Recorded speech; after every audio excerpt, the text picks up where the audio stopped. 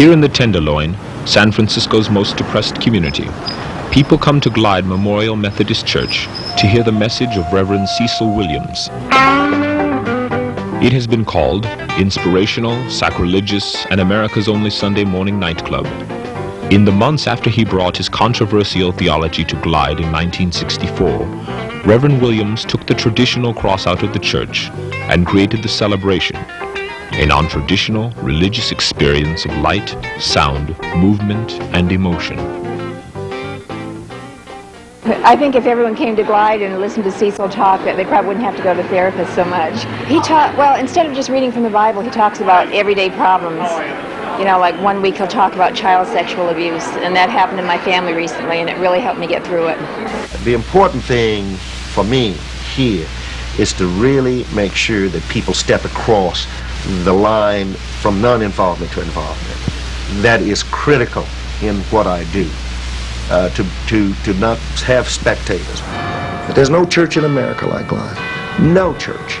See, I don't want to duplicate what other churches are doing. I don't want to be a middle-class church with, when you go in there, you got to be quiet and holy, and not me.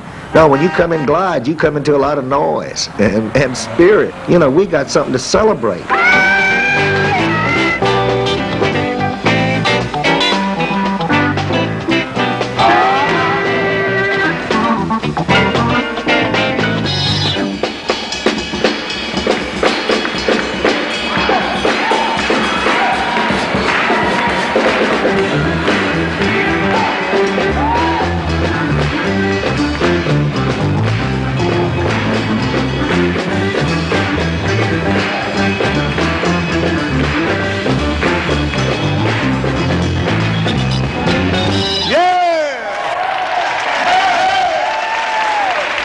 Church has too much theological baggage. That's true.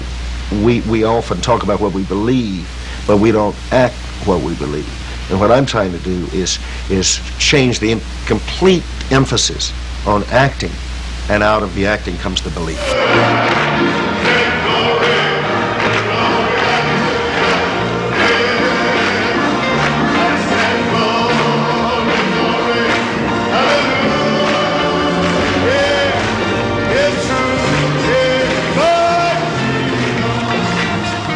As one writer said of me, I'm like a jazz musician. As long as you got the melody, you can improvise, you can extemporize, you can be spontaneous, you can be intuitive. I have a theme, but I'll go any direction, create a kind of freedom with people so they can understand that there is no set way to live their lives. One more time! One more time!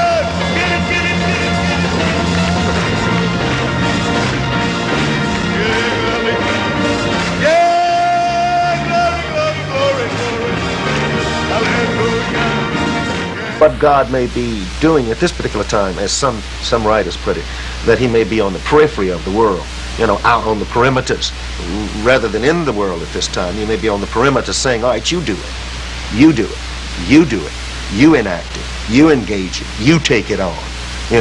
Come on, don't be a sucker, don't just suck on all that God talk, act what you're talking about. We don't have to wait until we get on our dying beds and say, Lord, I know I'm about to go. I'm going to love everybody that I hated. No, you begin that now. Begin it now. Love everybody.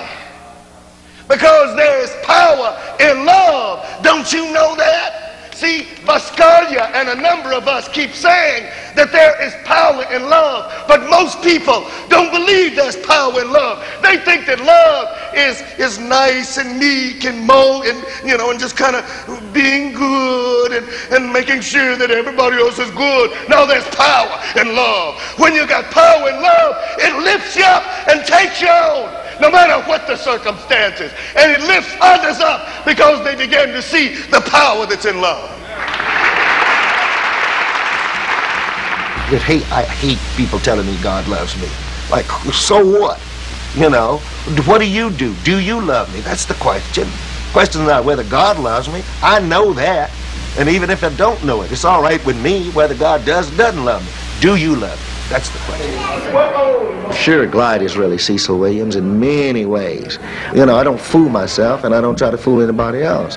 I know that I am, in many ways, the hub of Glide. But I also have had to deal with whether or not I wanted to exploit people so that Cecil Wiliams had the power.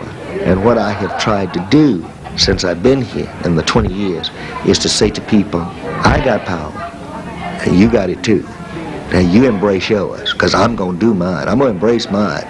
And I'm going to do everything I possibly can so you will have the opportunity to embrace your power.